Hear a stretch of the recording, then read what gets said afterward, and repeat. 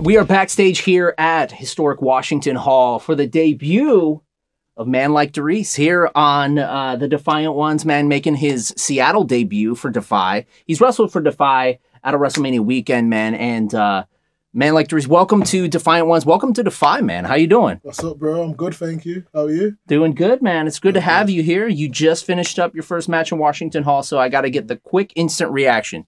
What'd you think, man? But I think unbelievable, incredible. The crowd were loud. Like, the place was booming throughout. I loved it. Hopefully I get to come back at some point. Absolutely, man. We would love, I mean, you heard the fans. They were chanting, yeah, well, man. please come back. Please come back. I'd love to come back. Yeah. It's a long journey. Absolutely. So this is, I think, your only United States date on your little tour, right? Yeah, this time, yeah. I'm just coming just for Defy. That's amazing. Tomorrow. Awesome, man. Well, I want the whole story, man. So tell me, you know, what got you into wrestling as a kid? Were you a fan? Yeah, so when I was a kid, in England, or the UK, yeah, you like to call it, but you like, that sounds awful. But in England, it only had like WWE on like the subscription channels. Yeah. But I didn't have the subscription channels. We had the free view. Yeah. And we had TNA. Okay. So me and I found out a lot of other people in wrestling just watch TNA. I used to watch it with like AJ Styles, Samoa Joe, yeah, Consequences Creed, Machine Guns, Beer Money, all of those lot. So that's my era. Okay. Nice. Who were your, you know, what kind of drew you into it? Who was your first favorite? Was it AJ Styles? The two favorites, Consequences Creed. Okay. AJ Styles. Xavier Woods, obviously. Yeah. They were my two favorites. Maybe Creed, to be honest. Yeah. But AJ just had unbelievable matches as well. Okay, awesome. And as a kid, did you like collect the toys? Did you play the video games, or? I say I played more video games than collect the toys. Okay. I used to play like 2K, like 12, 13, 14, 15. When I started watching WWE. And then like TNA game. Everyone likes to say it's rubbish and blah blah blah, but I was like, I loved it. I thought it was perfect. Yeah. So it's kind of cool that TNA's back to being TNA, right? Oh yeah, absolutely. It's wicked. Like, it's a very big thing. It has a very like prominent, what's the word I'm looking for? Like influence on the modern wrestling scene. Oh yeah. So it's great to have that back and see people who used to be there back in the day and new people coming up. Like my tag partner Leon Slater. Yeah. Killing it right now. Yeah. So you, you know, so in England, TNA did some big shows. They did some really big shows, you know, up to 10 years ago or so. Did you ever get to go to any of the live? I would never able to go, unfortunately. Well, hopefully one day I'll get to go to a TNA exactly. show. Maybe as a wrestler. Who knows? Maybe. So let's talk a little bit about, you know, starting wrestling. Were you pretty set on the fact that you wanted to actually wrestle, or, you know, what got you into actually doing it? I never knew you could be a wrestler, to be honest. Okay. I never knew indie wrestling existed. Yeah. My mate invited me to, so I stopped wrestling for a bit. Okay. Actually, like watching wrestling or anything. Then he randomly invited me to NXT in London. Oh wow. The takeover. And I knew like Samoa Joe. Yeah. Everyone who was in TNA on that card, I knew. I was like, oh shit, maybe. I mean, I swear.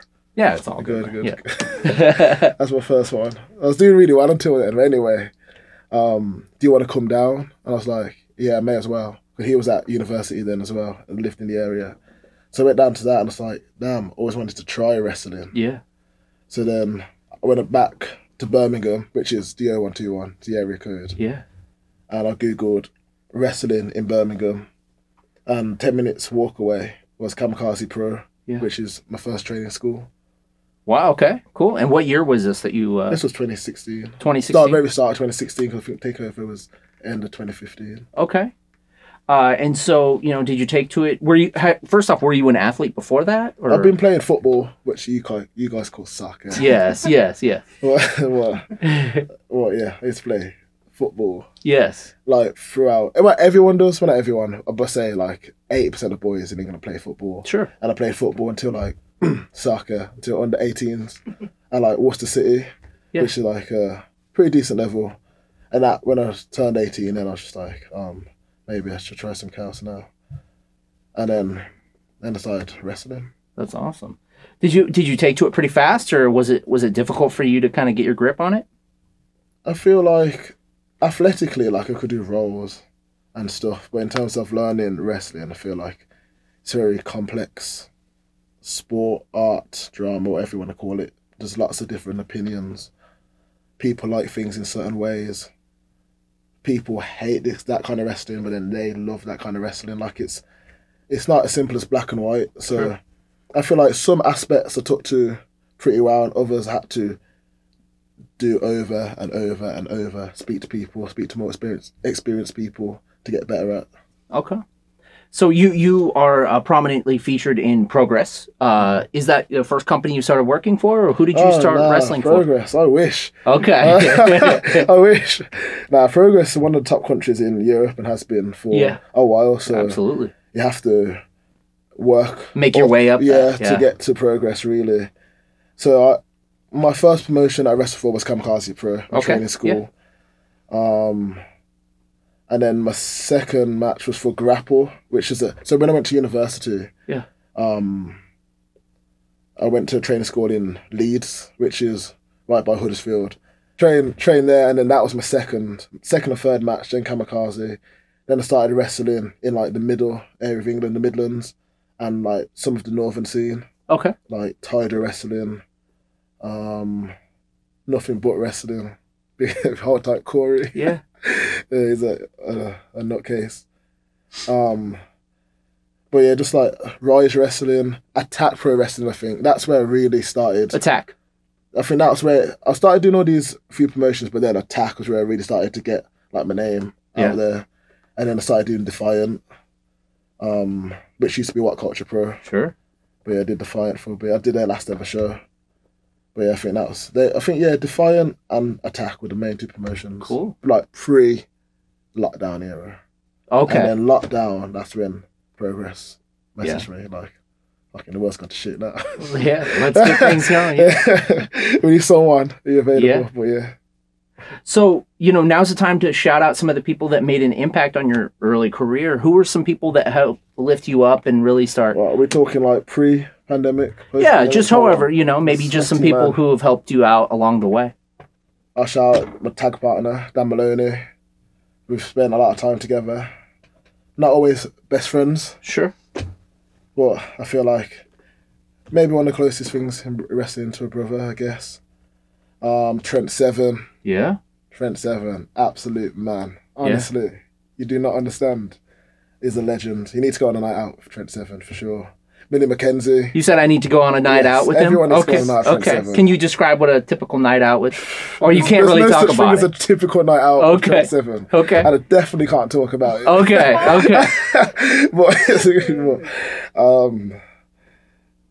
I'd say like Millie McKenzie, Omari, Lee, the Hunter brothers, they're legends in the UK. So I feel like that group is where I learned to train and wrestle. We used to train together for like me, Omari, Dan. Millie's a couple years younger, but like same age. Then we've got like Lee Hunter, Jim Hunter. I had teachers wrestling. And then when you think about... there's going to be so many people I miss out. Yeah. Recently, I have to say Rockstar Sport. Drake Maverick, who I know him as now. Yes. He's helped me out loads. That's cool. Like I stayed with him for a couple of weeks last year, and then ever since then, I've just applied things that he taught me. That's great. And told me that I could do to improve, and everything's just worked. Big Damer. Yeah. I could sit here all day, really. Progress Tag Team Champion. Big Damer is also the man. He's a scary man as well. Yeah. I've never been on the wrong side of him, but I never want to be. He seems like he'd be a fun guy to go out drinking with. Yeah. I watched the European Cup final with him the other day, and he's Irish, so they don't like English people. Fair enough. But it was great, good fun. Well, there's a whole host of people I'm definitely missing. But you shouted out a bunch of them, man. Yeah. So another part of, Oh, sorry. Leon Slater. There we go. Current tag team champion. Or current tag team partner. Yeah, Leon's the man, but like, speaks for itself. Yeah. Young, polite, super talented, super athletic. Like, has everything. But yeah, that's the last one. until I think of someone else. So another thing that you're well known for is rapping your way to the ring. You know, you're also a musician as well as, you know, a wrestler. So tell me about when hip hop and when music kind of came into your life.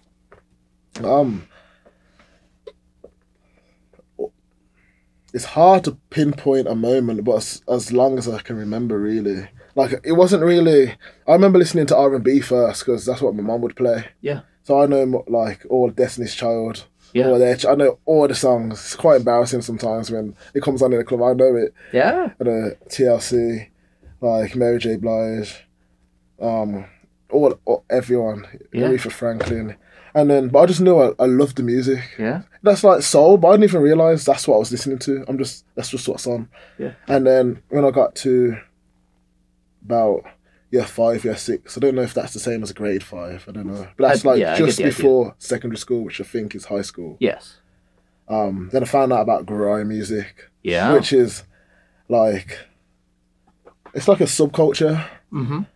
And then... Would you call like Central C? Would he be grime? Oh, no, he's not grime. It's like...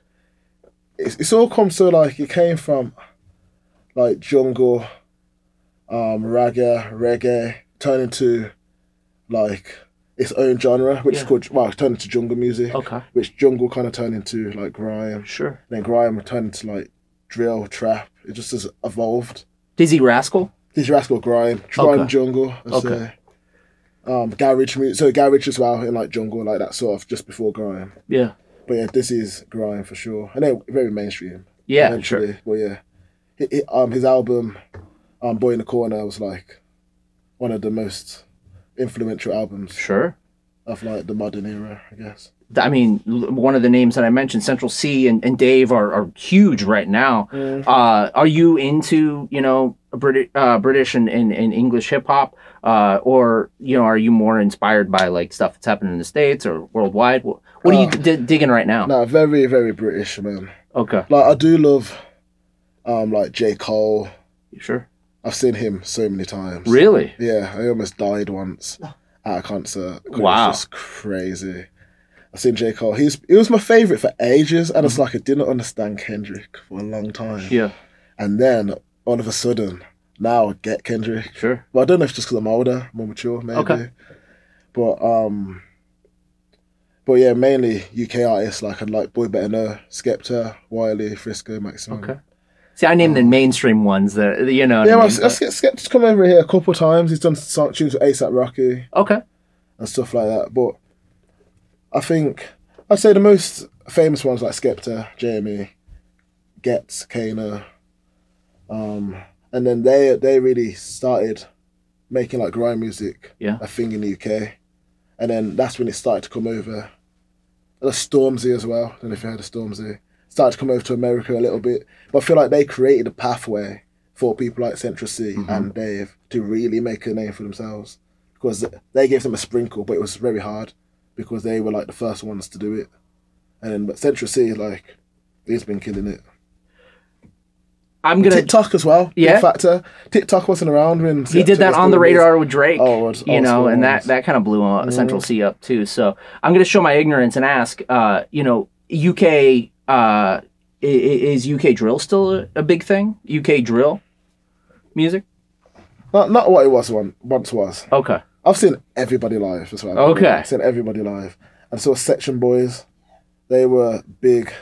And then, I don't know what, they kind of fell off and this, that, and the other happened. I didn't want to delve into it too much. But they're not what they once were. But they were great. I used to love Section Boys. All right. Your top 3 UK hip-hop artists of all time, your favorites. But hip-hop and grime are different in the UK. Right. So like, I'd say Dave is a hip-hop. Like UK rap, and Gigs, they're like UK rappers. Okay. But then we have like grime. It's very like complex. What are you? Well, everyone calls me a rapper. Okay. But I'm technically not a rapper. I'm an MC. Okay. But I just have to go with it because it's obviously easily translatable to an American audience or everyone in general, really. So I'll just say, yeah, I'm a rapper. But, do you have any albums we could check out? Any? No, so like there's freestyles on YouTube, but just don't go digging in. Okay. Okay. Fair enough. But, you know, I've been doing music way longer than I've been wrestling, really. Yeah. And that's it. You can just do that at home. Yeah. We'd just go to school. We'd write some bars and we'd clash each other. We'd just like rap battling each other. Yeah. And we'd just say the most vile things to each other. Sure. And it'd just be hilarious. Yeah. And then we just spit verses on beats. But we say my top 3 MC or artists. We say artists. Sure. Skepta's #1. Okay. Like I've been listening to him for so long. #2, a guy called Gets. Gets? He's like Kendrick. I never understood him for a long time. Okay. Like he spits too fast. I don't get him. I just didn't understand. But then I don't know what happens. Suddenly one day you hear something, it just clicks, and then you start understanding like the lyrics. I just think comes with age. Yeah. So yeah, Gets is great. Comes with the wisdom. Maybe. He's got an album called Conflict of Interest, which is an unbelievable album. Nice. And third, that changes every month. That does. I'd say at the moment it's Dizzy Rascal, but that's just because he's dropped an album. Sure. Yeah. But sometimes it's JME.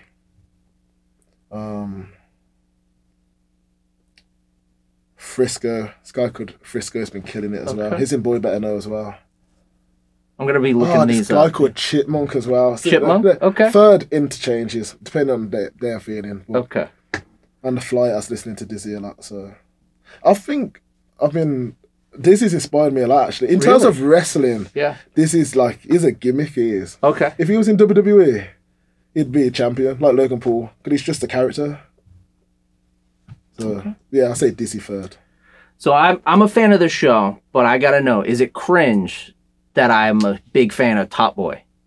Is that cringy? Not cringe. Is that okay? Okay. Not cringe. I think it's good. Okay, you like that show? Yeah, it's good. Okay. Top Boy's good. I like Top Boy. Okay, all right. So it's okay representation. I'm not from London. I'm from Birmingham though. So sure. Them boys do a bit differently, but Top Boy's good. Good representation. I think Kano, Sully. Yes. Yes, sir. It's a grime MC. Oh, Kano, really? Okay. He'd be top 10 for sure. Okay, Kano. nice, dude. But yeah, the Shane. He's also in So Solid Crew. Okay. So they're both musicians who've just transferred over, and Sully's girlfriend, can't remember her name, is Little Sims, who's also a rapper. So it's just so real, the show. That's what I like about it. Okay. But yeah, no. I knew that. Yeah, I totally knew that. Yeah, the whole time. It's a great show. The end. Have you seen the finish? Yeah. Crazy. I don't want to spoil it. Oh my gosh, downstairs. They're talking about, sorry to change the subject, they're talking about Deadpool and Wolverine, and they're talking about spoilers, fuming. That's not cool, man. Well, anyway, that's not cool. I don't want to spoil it for the people, but yeah, ending was crazy. But yeah, no, it's good. It's good because it's relatable. I feel like I grew up watching a lot of American TV shows, so it's always a bit different. Like, I love Power. It's in Power. Oh, yeah. Power's crazy. When I did LA last year, had Big Rich Town on my headphones. Okay, I'm going in now. Yeah. But yeah, but Top Boy's great. Nice. Everyone should watch Top Boy. All right, man. So, next couple of years, what are you looking to do in your wrestling career? Just be the best wrestler I can be, and also experience great shows, great crowds. I've been to America so many times this year. I've been to so many states. That's awesome. It's just fun. I love food over here. There we go. What do you like to eat when you get over here? Man, it's so bad. Everything. I like Jack in the Box. Okay. I like Waffle House. What else is good? I had Denny's this morning. Okay. I am a fat bastard. There we go. I like that. I do like cheesesteaks. Okay. Yeah, Philly cheesesteaks. Yeah. That must have been fun in Philadelphia, man. That's the first time I had one. I love the big slushies you got. Oh, yeah. In the petrol stations. Yeah, 7-Eleven. The gas station. Yeah, gas station. And is that your American accent? Gas station. Gas station, man. Fucking hell, man. God damn.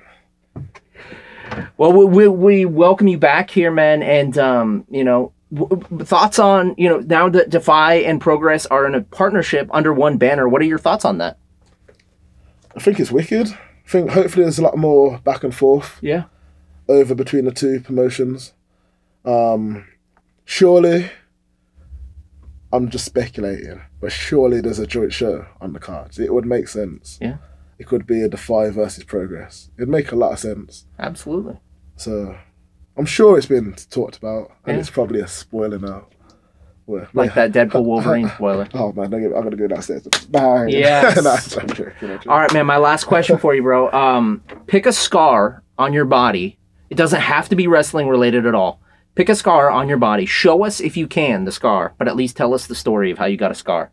I got two. Okay. I got one here. It's a big one. You got this. Oh yeah. Yep. I got one on my head. Okay. So do you want both or do you want one? Which one? Whichever one you want to share, man. I don't mind both of them. Okay. It wasn't like I was fighting a bear or anything. This one was like at school. Okay. And I was the fastest kid in the school. Mm-hmm. Right. And everyone knew I was the fastest. But I was in like year 9. So some of the older boys would think, oh, he's not the fastest. Yeah. And then my boy Shakir, I saw him the other week actually. It's so weird. So I bumped into him. But it's like, no, Derice, you're not the fastest. I'm the fastest. I'm like, you're not the fastest. So then we have this playground called the Red Zone. Yeah. And it's like a football pitch. And it's got a metal cage around it. And then we went corner to corner.